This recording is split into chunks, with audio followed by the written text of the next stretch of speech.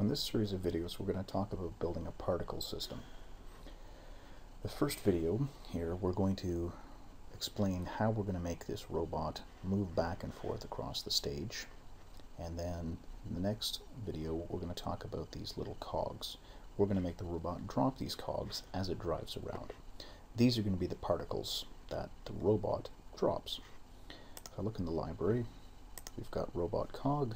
You'll notice it's like the smaller version of the ones that we worked with before. And here's the robot. Now I'll put this library away. We'll look. We've got a document class, robot doc. Very basic function. All it's doing right now is we have imported events so that we can use the enter frame event and make the robot move. So this function here, move Robbie, is going to run once per frame. We're running at 24 frames a second, so 24 times a second the robot is going to move either to the left or to the right. We've got a class for the robot. Inside there we've got a variable for his speed. Right now I've got it set at 4, so this is basically going to work out as 4 pixels every frame. It's going to be moving to the left or to the right. There's a public function for returning that speed because we made this a private variable, and we have a function for flipping the robot. This is going to make the robot face left or right and also change his direction of movement, left or right.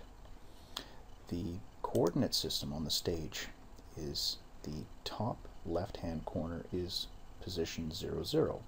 As you move farther to the right, we're going up in numbers.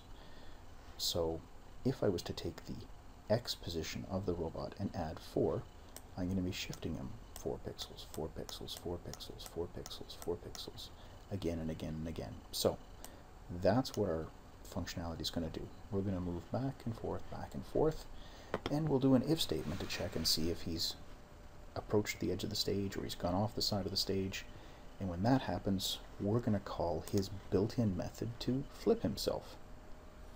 Now, if his speed is 4 and we get to the end, we're going to take that speed and multiply it by -1. Basically, this is good. 4 will become -4. Subtracting 4 each time, he's going to move back across the stage in the other direction until he hits the other side of the stage. Flip again and back.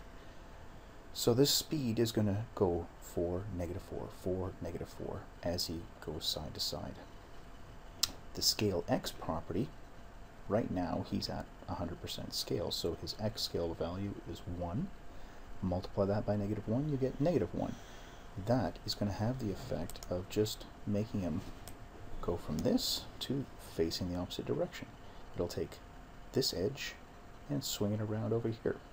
So we're going to flip this guy back and forth, and it will flip around his registration point, which we have dead center. Okay, so let's put the code in here. We want to move Robbie. Basically what we're going to do is we want to tell Robbie, that was the instance name that I gave back here in the FLA. If I select him, go to the properties panel, you can see Robbie. That is the instance name of this robot. I'm going to get rid of this cog, we don't need it. But his instance name is Robbie. We're going to use that. So Robbie dot flip.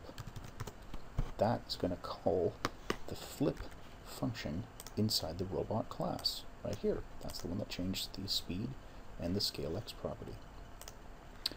Now we just need to hold off on doing this until we reach one side or the other.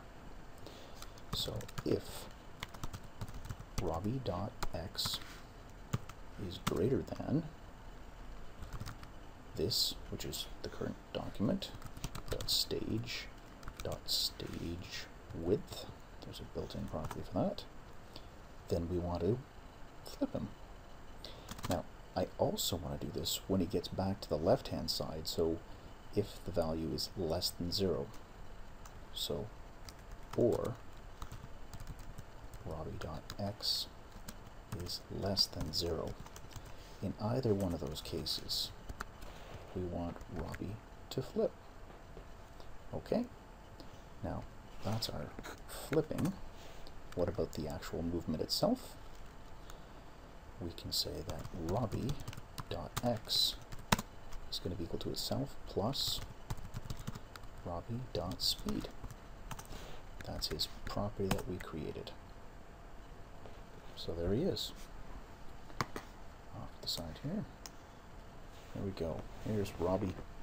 And he's going left and right. When he reaches either position 0 with his registration point, or he reaches the stage width, he flips. And he's just going back and forth, back and forth. If we increase the speed, so if we go in here and say that his speed is 8 instead of 4, he should be able to run twice as fast. Pop it up to 20. And there we go. There he is, flying back and forth at 20 pixels per frame.